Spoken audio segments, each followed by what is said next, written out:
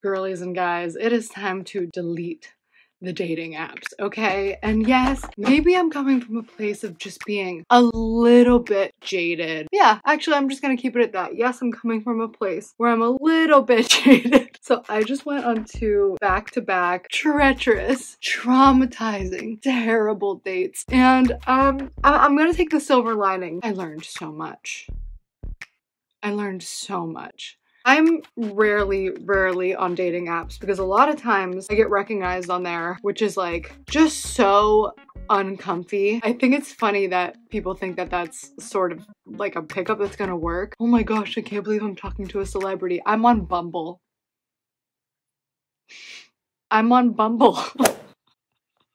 First of all, let me tell you why I downloaded Bumble this time. Because I've already decided in my life that I'm done with dating apps. Period. I've decided that so many times. I downloaded this app called App Lock that locks you out of your apps. I gotta stop shrugging my shoulders like this. I'm always in a state like this and literally my traps are so crazy. Anyway, so I downloaded this App Block app so that I could free myself from the stronghold that social media has on my life. You select the apps that you want to block. So for me, it's like TikTok, Instagram, Facebook. Yes, I still use Facebook. I actually really like Facebook. Don't be my friend on Facebook, actually. X, which is, by the way, the worst social media name that you could ever pick. Anyways, I blocked all these apps and almost immediately, I mean almost immediately, I went and downloaded Bumble because I needed something else to scroll on.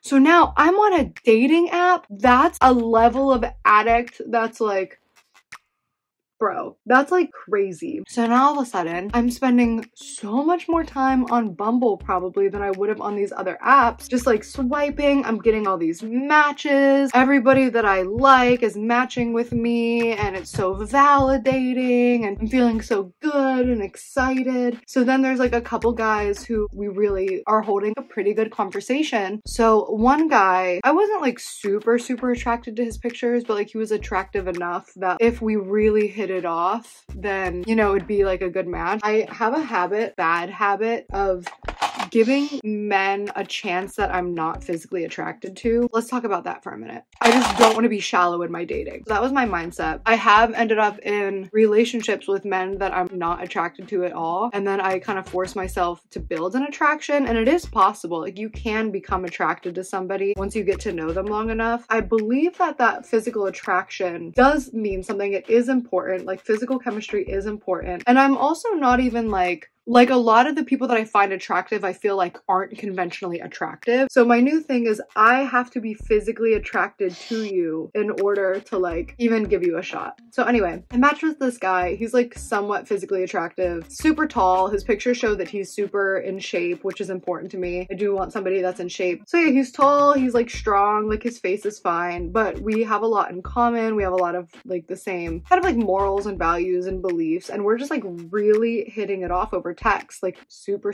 hitting it off. And then he asked to video chat and we're like FaceTiming and we're also really hitting it off over FaceTime. And it was just like a week straight of like really getting along. It's like, wow, like I actually really like this person and I haven't even met them yet. And I was like, this is a great way to meet people. Like you should really get to know each other. It makes it less awkward when you first meet. You already have a foundation of who each other are. You're not wasting each other's time. Wrong. If you're spending all this time texting and calling and talking to somebody who you've never met in person, you're wasting your time. Because when I met this person in person, it was bad. It was really not good. But before we get there, I want to tell you about the date that I had before that. I liked him too. We had like fun chatting.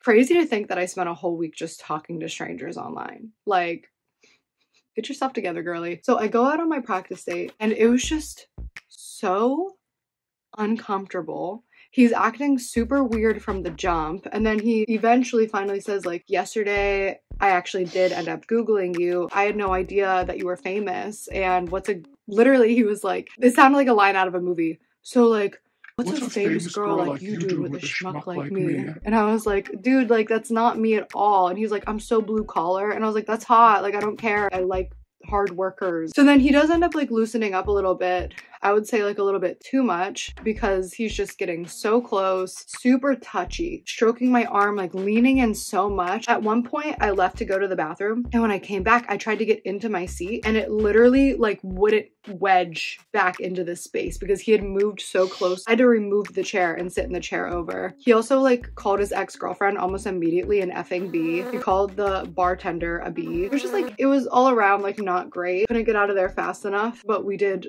you know, have some pasta and french fries, which were like low-key bomb. Anyway, he was fine, and if you're watching this, I'm sorry. But the weirdest part was I found out the next day that it was my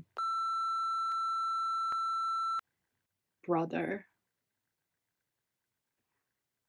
So I'm literally traumatized. So the next day I have a date with the guy that was like my first pick, guy number 2, but like first in my mind. I'm excited, dude. Like I literally spent the whole morning like preparing for it. We were gonna do pizza in the park and then get gelato in the park, and it was gonna be a vibe. So he comes and finds me at the park. I'm like sitting on a little bench. It's a really cute park. It was a really nice area. Just generally like looked different. Like his like demeanor was like really different, but I'm immediately just like not attracted at all. To be honest, it made me a lot less nervous because I was really nervous to meet this guy. We approached the little gelato place and it's closed. So I'm like, oh dang, it's closed. I was like, oh, maybe we can get coffee. So I live in a small town. We find like one coffee shop that's open, and then we get there and it's closed. So I'm like, dang, like I really wanted coffee. He's like, yeah, I don't want to go home yet. Against my best judgment, I said, okay, since we can't find a coffee place, I'll make you a coffee, because I make very good coffee. And the reason I felt okay doing that is because we had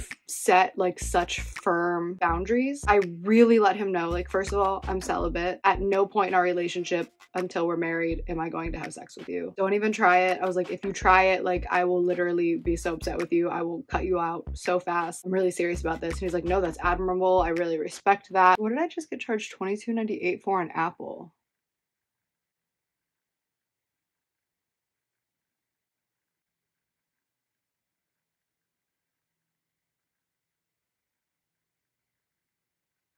That's weird. I also expressed to him that I am slow to physical contact. I am actually an extremely affectionate person, but it does take me a minute sometimes. It's weird, like with some people it's really easy, and then with some people it feels very like uncomfortable, which is probably that internal thing, that chemistry that probably should be a red flag for me that's not going to work out. Because I have forced relationships before where it was so uncomfortable for me for so long, and then I just kind of like grit my teeth and bared it because I wanted to see the potential in the person.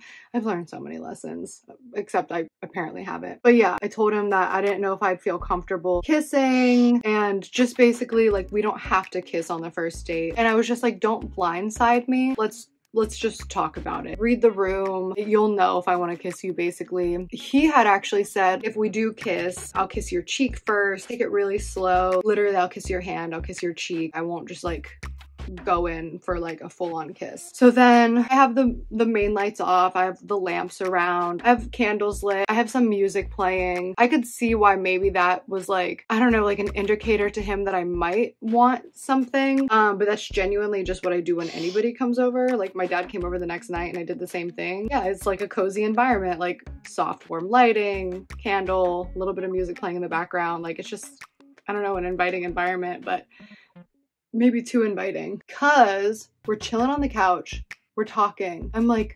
mid-sentence and he just full on grabs my face and pulls it to his face, starts like guppying my face, like how teenage boy, just like going for it. And I'm like kind of in shock. So I'm like, I guess this is like happening right now. I told him, hey, we discussed this and you crossed a serious boundary. And he was like, what are you talking about? You were definitely giving me the impression you wanted to kiss me while we were texting and like even here. And I'm like, no, like while we were texting, I expressed to you that this is how I felt. It takes me a while to warm up. You are literally the one who said, we'll take it really slow, that you'd kiss my hand, you'd kiss my cheek. And then he was just like, okay, so you really are telling me right now that if I would have just leaned in to kiss your cheek, you wouldn't have lost all respect for me. And I was like, no, because that's what we talked about. Like, that's what I said I was comfortable with. I told you I wasn't comfortable with this. And then I said, I told you that it'd be okay if we didn't kiss at all and to not expect to kiss at all. And he said, if I would have left here and not tried to kiss you, you would have lost all respect for me. And I was like,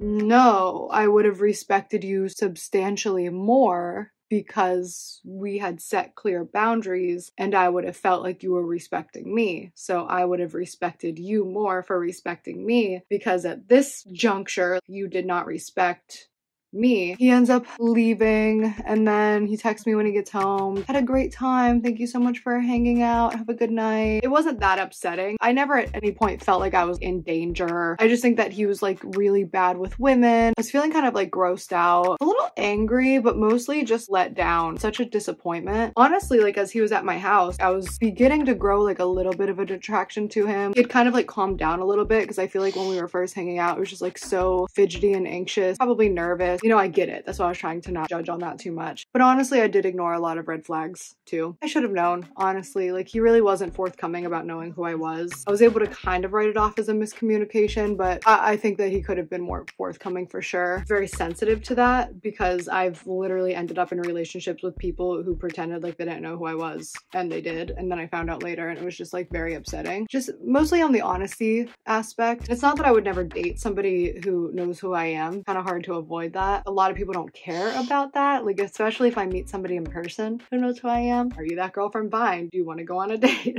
Anyway, now that my own personal experiences are out of the way, let me tell you what I learned and why I think we should all, literally all of us, girlies and guys, all ages. This is why I believe we should delete our apps. It's not natural. It's a waste of time. It's very consuming. It's so easy for people to lie. It's so easy for people to be dangerous. And people are different in text than they are in person. Case in point, I talked to this guy for a week. I was so into him. Like, literally my mind was like, this could be my husband. We have so much in common. We get along so well. He has a good job. He's Christian. The chemistry was just so there over phone. And then we met in person. It just was not there. And I'm just like, wow, I've been deceived. I'm just like, I literally spent a week talking to this person, like checking my phone, being on my phone, like as if we're not on our phones enough. A lot of people are not there for the good intentions. And for the most part, it just gives us this impossible standard. I'm not saying anything like new or unique here, but there's just too many options in general. The smallest thing just kind of makes us be like, nope, next person, swipe, keep swiping. It's too easy to kind of like be talking to and dating way too many people at the same time, showing interest in too many people at the same time. It's people shopping. The same way we are as this crazy consumer society where it's like, well, this doesn't work anymore, so I'm going to throw it away instead of trying to fix it. Or there's a newer model, so I'm just going to get it every single year, even though they're all the same and like mine still works perfectly. The newest headphones, the newest video games, the newest makeup. Like, how many makeup palettes do you need? As I'm like doing my makeup, but like, no, really, how many makeup palettes do you need? Like, how many nude eyeshadows do you need? How many nude palettes do you need? How many different foundations? How many different eyeliners? How many different mascaras? How many different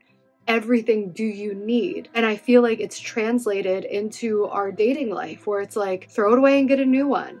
Talk to as many people as you can, play the field. And it also goes into like hookup culture, which is just absolute poison. Like, people are literally, hookup culture is a lie. These dating apps have made it way too easy to engage in hookup culture. We're really just looking at each other as pieces of meat now. You can say all you want, like you're sexually free and, you know, men can do it, so we can do it too. And that's true, but like, instead of saying men can do it, we can do it too, we should be saying like, men, stop. Like, stop being hoes. Like, cut it out. Let's stop entertaining these hoes. Respect ourselves and like encourage men to respect themselves. And now I'm gonna pull in, you know, the Christian perspective. I waited all this time to get there, but God has provided love for people for thousands of years without dating apps. Dating apps are like, what, a decade, 15 years old. So many people getting married, happily ever after, having babies. In fact, I'd love to see a study of if people were finding happier marriages without dating apps, where it's so easy to just find somebody new. Like, oh, you're unhappy with your wife, download Tinder and delete it before you come home. Download it again while you're at work, delete it when you come home.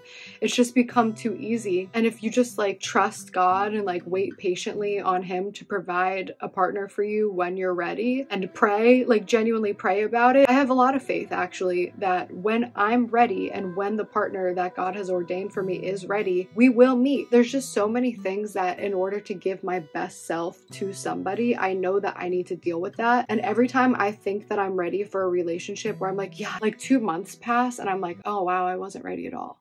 So I'm waiting and letting it happen when it happens. It is hard sometimes, especially as women, and I know a lot of women out there can kind of relate to this, is just this pressure of feeling judged. I show up a lot of places alone because I'm a lone wolf. When I downloaded Bumble, I was trying to force it. I was trying to take fate into my own hands, whereas I know that like God doesn't need me to download Bumble to find a husband.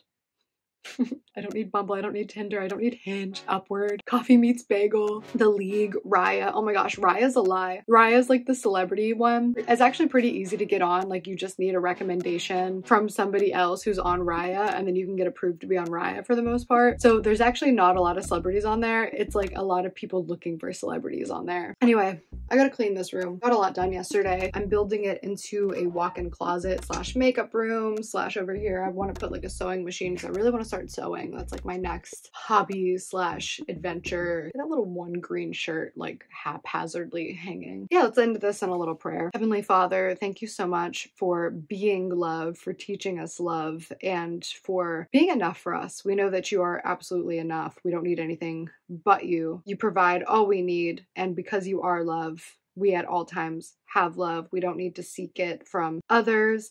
That being said, when you created man and women at the beginning of time, you said it is not good for man to be alone, and you created men and women to be together. So we know that you do want us to be in happy, healthy relationships, but we also know that you at all times want us to be the best that we can be so that we can thrive in those relationships and be fruitful. And if we just wait patiently on you and trust you and have faith in you, then those things will come to us in due time. So thank you, Lord, for providing patience to us and for letting us know that we can trust you no matter what, and that we'll be given exactly what we're supposed to have in the time we're supposed to have it and nothing that we are not supposed to have. I also pray for protection from any relationship that would be harmful to me, and if it is not for me, God, please just keep it so far away from me. I put my entire faith and love and trust into you. I trust your timing. It is so much better than mine, and even if I go through this life with nobody, you are enough. Jesus is enough. The presence of the Holy Spirit is enough, and I will be nothing but content and happy and joyful with that. In the name of the Father, the Son, and the Holy Spirit, I pray.